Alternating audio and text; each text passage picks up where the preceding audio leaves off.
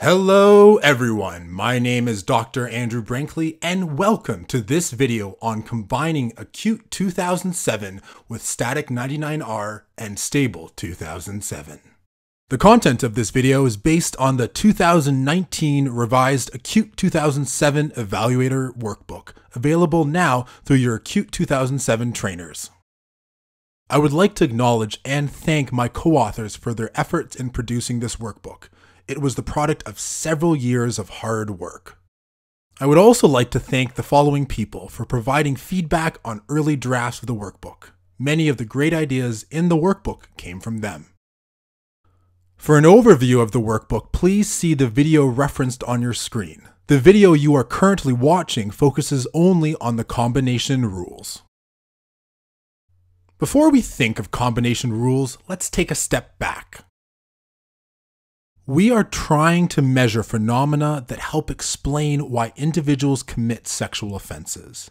But unlike characteristics like height or weight, we cannot directly see the phenomena we are trying to measure. We infer the presence of these underlying constructs by examining different types of information. These domains map onto the static, stable, and acute risk assessment tools. Rules for combining static and stable have already been produced, and they're quite good if you don't mind me saying so. But as good as they are, they still don't cover everything.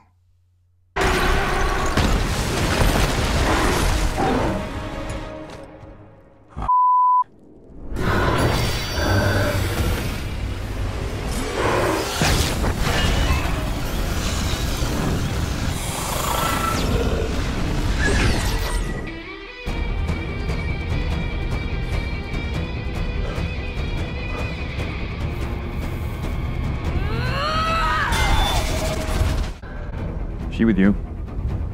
I thought she was with you. In this video, I will provide a detailed conceptual and practical discussion on combining ACUTE-2007 with Static-99R and STABLE-2007. The first problem is, what does it even mean to combine three risk assessment tools? Especially when there are so many practical differences between the tools and how they are used. For example, stable is usually scored annually, but acute can be scored once a month, every other week, or even weekly. Using the most recent acute, there's a potential for an individual's risk level to change frequently. Level 2 one week, level 4A the next. As unlikely a situation as that is, it really stumped our team. We wondered, could we even combine the acute at all? Then I had a great idea. I had to tell everyone. I'm being extremely clever up here, and there's no one to stand around looking impressed. What's the point in having you all? Couldn't you just slap him sometimes? As you could see, they were all quite pleased with me. Do you want to hear my idea? Okay. Weather. That's it. Weather. Or, to be more precise, actually the difference between air temperature and apparent temperature. Air temperature is just that, a measure of the kinetic energy of the particles which make up the air. It's what you read when you use an outdoor thermometer. For example, as I'm recording this video, it is currently 9 degrees Celsius outside in Toronto. Like conducting a risk assessment, weather networks collect information from multiple sources and then combine them together into the final reported measure. Knowing the air temperature is important, usually to making decisions about what to wear or what to expect when we step outside. But for those reasons, people often want the apparent temperature, also known as the feel-like temperature. Feel-like temperature includes air temperature, as well as relative humidity and ground wind speed. When combined together, it can provide a measure of temperature closer to people's subjective experience. Often, there is very little difference between the two, which makes life pretty easy. Other times, like during winter, the air temperature can be deceptive because with the wind chill, it feels much colder. This is not some trivial detail. For example, it could mean the difference between wearing a sweater and a pea coat or wearing a parka. My weather discussion parallels what we are doing by combining the acute. Imagine you have an individual at a static stable level 4A. That is analogous to the current temperature. But you want to know what this individual's risk looks like day to day in the community. Just like I want to know if the current temperature fairly represents what I'm going to experience when I step outside. This is where ACUTE-2007 can be very useful. In most cases, I would expect that the current risk-relevant behaviors and circumstances of this individual are fairly typical for someone at that risk level. ACUTE-2007 is telling me that he is presenting with an amount of day-to-day problems that is typical for individuals at level 4A. In other cases, someone's risk might be much lower or higher than would be expected, similar to feel-like temperature. I hope you see now how important it is to combine acute with static and stable and communicate that with others, for example, in your case notes or in reports. Acute may have unique information about the individual that is missed elsewhere. With the conceptual discussion complete, let's move over to the mechanics of combining the three scales. We tried different methods and found that the best option was just copying the same approach used in combining static and stable. You can say we pulled a Thomas Edison. What's that? What's that thing you're working on? Well, it's a light bulb and— Light bulb! Light bulb! I invented that! Me! I'm Thomas Edison. I invented the light bulb. What's it do? it lights up a room using electrical— Lights up a room using electrical stuff. I was about to say that because I invented it. What are you working on? It's a phonograph. Phonograph! I knew that because I invented it. I'm Thomas Edison. I rule! Look it up. Edison was a jerk. You can read about the combination process on page 7 of the workbook. The core idea is a concept I call modeling disagreement.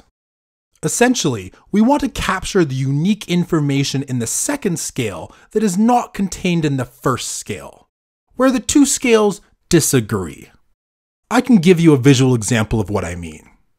If you imagine the x-axis here is scores on scale 1, and the y-axis is scores on scale 2. We would expect there to be a positive relationship between scores on the two scales. Individuals with higher scores on one scale would likely also have higher scores on the second scale. This can be easily modeled using linear regression. Most individuals will cluster around the regression line, but others will not. These cases are the outliers. They are doing something unique. We can express this by measuring how far they are from the regression line. These orange figures are the disagreement cases that we are going to model. In this context, we are going to begin with the 5 standardized risk levels produced by combining Static-99R and STABLE-2007. Just like in the previous example, we used linear regression to figure out what acute scores are expected at each static stable risk level. These were the results. At level 1, most individuals had a score of 0. At level 2, most individuals had a score of 1, and so on and so on. Because some variability in scores is expected, we created a threshold for defining an extreme score. The threshold we used is 1 to 2 ACUTE-2007 units. For level 1, we would not be surprised by an acute score of 0 or 1, but a 2 or higher would be abnormal. At a level 2, scores from 0 to 3 are still in the expected range, but scores of 4 and higher on the acute are abnormal. We continued this process until we got a chart like this. The colored cells in the middle represent scores on acute that are expected at that risk level. Going back to the weather analogy, static stable risk levels are the air temperature, and acute is the relative humidity and wind speed.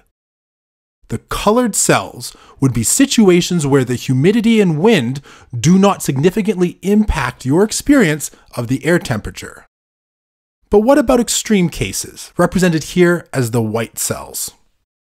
Let's use level 1 as an example. If there was perfect agreement between the combination rules and my weather analogy, then we would provide risk levels in the white cells to reflect the risk the individual is currently presenting. But we decided against that because it leads towards the situation of potential rapid fluctuations in risk levels. Instead, we are simply saying that the risk is higher than would be expected. It would be like me saying, "Hey, I think you're going to be too warm in that coat. I know it's only 10 degrees outside, but it feels really warm out." Let's use level 4B for another example. Similar to before, we won't be saying that someone with an acute score of 0 or 1 is acting like a level 4A. We will simply say that their current risk is much lower than expected for that risk level.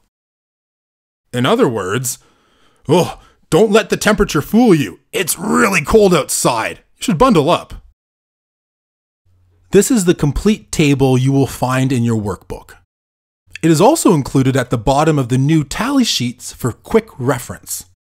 We strongly recommend that acute scores are interpreted within the context of static stable risk levels because of how much variation exists. To make that last point clear, let me provide you with another example.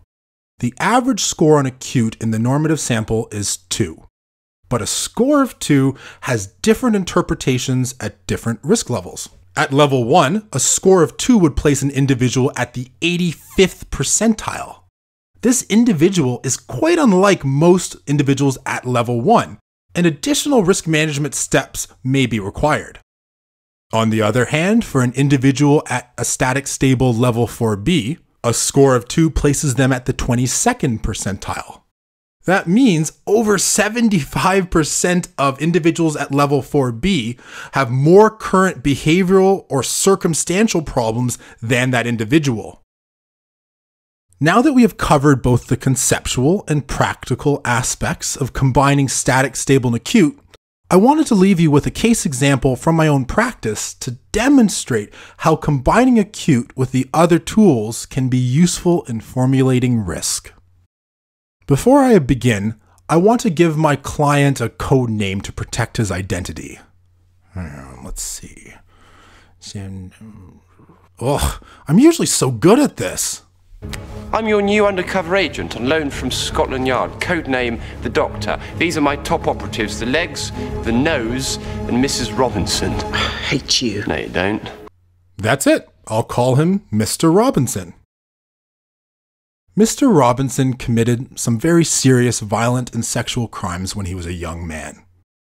He is now in his 50s and was referred to me to help his transition back to the community. I saw him for quite some time and scored him on static, stable, and acute. Let's have a look at his scores as I would have presented them upon being discharged from treatment with me. Beginning with the Static-99R, we can already start forming a picture of who Mr. Robinson is. As I said already, he's in his 50s, but he spent most of his life in jail and never really had a chance to form intimate relationships. The Static's criminal history items really tell a story of a person who has relatively more general criminality problems.